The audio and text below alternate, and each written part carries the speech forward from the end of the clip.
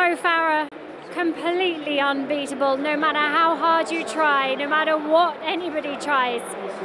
What are your thoughts? I mean, Mo is a great guy, you know. I know him when they take it slow, he's there. When they take it faster, he's there. So he's an amazing athlete. I've been looking up to him the whole time. And yeah, he's unbelievable. I love the way he races. Do you think even if he hadn't retired, anyone would have ever been able to find the tactics to beat him? I mean, these guys have tried like for the past 3 years and they haven't. And, you know, he's doing the same thing over and over again. But, you know, it's all about time, you know. These guys are training too. Mo started somewhere and he is where he is because he didn't start there, he started somewhere too. So these guys are still young and they are getting experience. And, you know, I know if somebody trains, they'll eventually catch him. I know that. And how much of an inspiration is he? What's that? How much of an inspiration is he? Oh, he is unbelievable. You know, winning from 2011 or somewhere, you know, winning all global sport like that.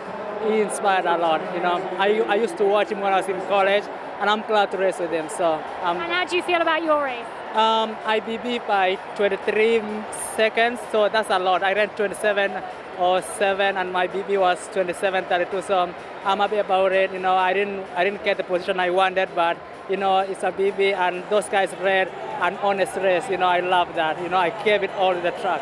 I gave it all I had. So. Well done. Thank you. Appreciate it.